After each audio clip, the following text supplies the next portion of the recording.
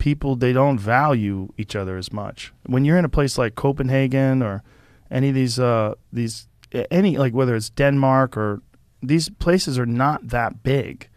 Right. They're big enough, but they're not that big. The United States is so big. It's so big. It's so big and it's so different. There's so much going on. So many cities everywhere's different. So many climates. 350 whatever the fuck it is million people. Yeah, but if you see an American when you're outside of America, you know they one of us. A lot of times. I mean, yeah. A lot of times. The lines are getting blurry now, though. How do you mean? You might think someone's American. You talk to them like, "Hello, mate." Like, right. Look at you, motherfucker, with your backwards baseball hat on. That is true. Yeah. I play overseas a lot now. And, you know, I used to do it when I was a kid. It was more challenging. This internet makes all the crowds kind of the same. Yeah. They know every reference. Yeah. And American culture is still a marquee culture. Like, you know, they know so much about our political lives. They know so much about our cultural lives. So much more than we would know about them. Yeah. Going over there. Yeah, for sure. And on stage, like, I was doing a show in Tokyo. I'd never worked in Tokyo before. What was that like?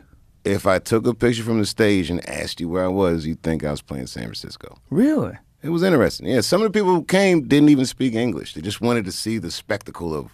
Oh, wow. Because they had heard of me. Oh, wow. That must be wild. It's Netflix, man. Like, look, you get out in that world, Joe, you're famous everywhere. You've never been to these places, but when you get there, they're going to know you. Or there's a thing that happened to me years ago in London where I was in a restaurant and I was kind of waiting for the table, and when the lady, she asked me my name. She said, "What's your name?" I go, "David." She goes, "Well, this is David on the list. What's your last name?" I go, "Chapelle." And she looks up, and I look around, and everyone's kind of looking. I could tell they had heard of me, but they didn't know that was me. Oh, right. It was that kind of thing. Yeah. This was after I quit the show, but not long after, like 05, 06. What did you do for those 10 years? A lot of shit. I learned a lot. I mean, but it was a humble existence. I had young children, and I was raising my kids. I was living a suburban life. And then every once in a while, I get this feeling like I'm the funniest guy. I got to get out there. And I would, like, fly to Denver, do a week in Denver or something. And that's when you would read I was doing, like, these 6-hour shows. I performed like I was desperate for it. I loved it. Yeah. And at one point, I had done one of these big comedy tours that Live Nation put together, that Oddball tour. And I did all right. I had a good run. I wiped out in Hartford, and that was all over the internet. That was the first time that thing had happened to me. But for the most part, the tour went good, but it was a tough tour for me because it was a long show. I had to close it. You know, my chops weren't as tight as they normally were. But I didn't suck by any means, but, you know, could have been better. Humbling. It was humbling. But it made me want to go back. And the shows were like, every show was like 20,000 seats. They were like all these. What year was this around? Shit. I can't remember. Obama was president, maybe. I don't know, 8, 9, 10. But you were famous for just showing up places. You would just fly into places. That's That's when I started doing. I used to, in the summer, I started riding motorcycles, which is like very uncharacteristic of me, but I loved it. I said, I'm gonna ride my bike across country, and I did. I cheated. I had a tour bus with me. It was a trailer, so if it rained or something, or if I just wanted to bail, I could.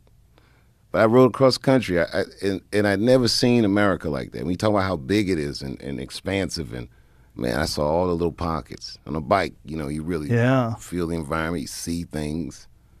And I'd stop and play. One of my favorite birthdays was here in Austin. I'd never been to Austin really, and I pulled up on 6th Street. I'd been to Austin, but I'd never seen Austin. Pulled up on 6th Street, it was my birthday. I was riding with a guy. He's like, "What do you want to do for your birthday?" And, you know, at that time, I wasn't drinking or smoking or anything. I said, "I want to do stand-up." And I found a bar. It was right around closing. And I saw the DJ packing up, and I said, "Can I use your microphone?" And he recognized me, so he's like, "Oh, yeah. And I went up there, and I just started talking shit. And, you know, but it was just like, you know, teasing the bar staff as they're cleaning up, talking to patrons, and, you know, get it home fast, buddy, and all that shit. Right. And people laugh, and it was like I used to do street comedy in New York. It kind of reminded me of that, like building a crowd. And after a while, people stopped and listened. Now I'm not a tech savvy dude. Twitter had come out, and I guess people had started tweeting like, "Yo, it's just crazy. Dave Chappelle just in here ranting." Man, it might have took like an hour. That place was packed.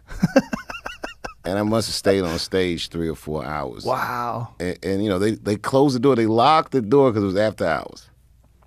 And I was in there killing it. It was wow. best birthday I ever had.